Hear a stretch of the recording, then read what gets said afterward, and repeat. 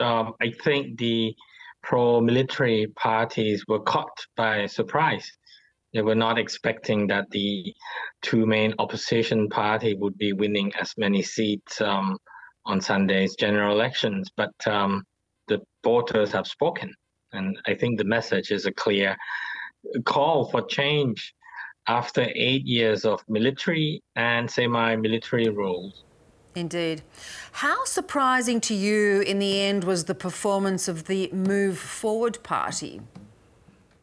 I was quite surprised, actually. I have no doubt they will be doing well, but the fact that they even gain more seats than the more traditional main opposition party, the Pheu Thai party, was a surprise to, I believe, most people, or even by the leaders of the Move Forward party themselves. There are a few reasons why that is the case. First of all, the younger generations overwhelmingly support Move Forward Party, and that is because Move Forward parties has the clearest positions when it comes to some controversial issues such as reform of the royal defamation law or the lèse majesté law, an end to compulsory military conscription, which affects a lot of young males who have to spend 2 years doing military conscriptions, although Thailand is not technically at war with any country at all. Others include the promise to introduce the elected governor system. Up until today, and up until now, all the governors outside Bangkok are appointed by the central government or the interior ministry. So people want change, they want devolutions, greater free speech. And I think the younger generation who came of age over the past few years are clearly connecting themselves with Move Forward. While Pheu Thai party, the leaders are getting, most of the leading cadets are getting older.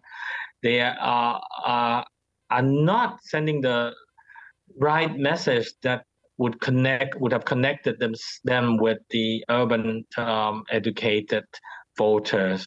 So that's one reason. There are probably two more factors. Another one being that the Pheu Thai party were never clear whether they would be joining a coalition with the pro-military Palang Pracharat party or not. And on top of that, they fill in 3 PM candidates, but never made it clear who will be their first choice if they win the most seats. So these are various factors that led to the surprise victory of Move Forward Party. Yeah, the Pheu Thai were not really very clear in terms of, as you say, whether another Shinawat would be leading, and that's never always gone that well. So tell us, what do we know about the leader of Move Forward? He seems quite charismatic, but how much experience does he have with this kind of negotiated coalition? Well, at the very beginning, at the initial stage, he became the leader of the party almost by chance, because the predecessor of Move Forward Party, which is known as Future Forward Party, was disbanded and dissolved by the Constitutional Court back in 2019.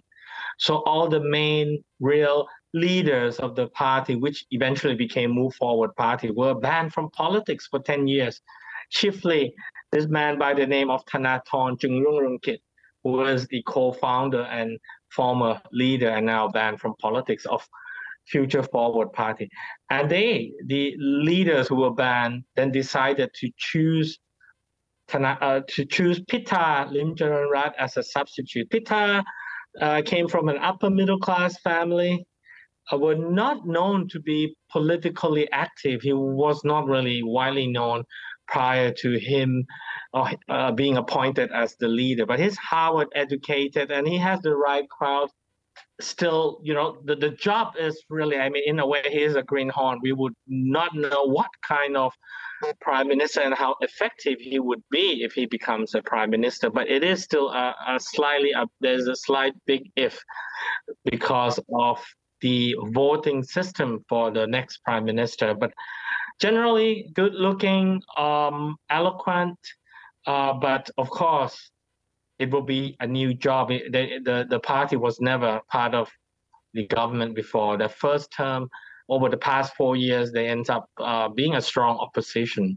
So it is, in a way, partly an unknown quantity, but a very, very well-educated man, and who could connect themselves, particularly to the young, educated voters. Yeah, I guess the question, Pravit, is whether the military is going to agree to allow them to move forward with their very reformist agenda. And of course, they are going to come up against a military-dominated Senate if they do want to form some form of government. Absolutely. The army cannot be trusted. Everyone is watching their every move, because just a few days before the elections, the army chief himself, General Narongpan Chitkaew, have said or told the media he cannot guarantee that the military will not intervene if there happens to be political upheavals in the months ahead. That is the clearest signal we could have expected from an army chief, that there is a possibility of the coup. But back to choosing the prime minister, as you have mentioned, the system has been designed or twisted or distorted as such that it cannot be called a fair elections, because there are 500 elected MPs, but the 500 elected MPs will have to jointly vote with the junta-appointed upper house or senators, 250 of them, which means 1/3 of the votes is already in the pockets of the pro-military camp, because they were all chosen by Prayut. And that means Pitha or Move Forward Party and its coalition will need 376 votes to ensure that Pitha will become the next prime minister. Currently, they just announced the formation of a 6-party coalition, and they only have 309.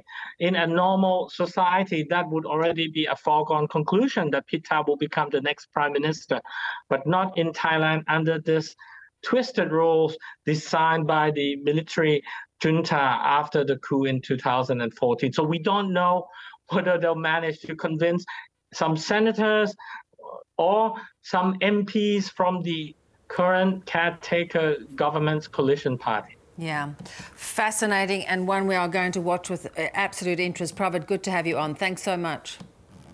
Thank you. My pleasure.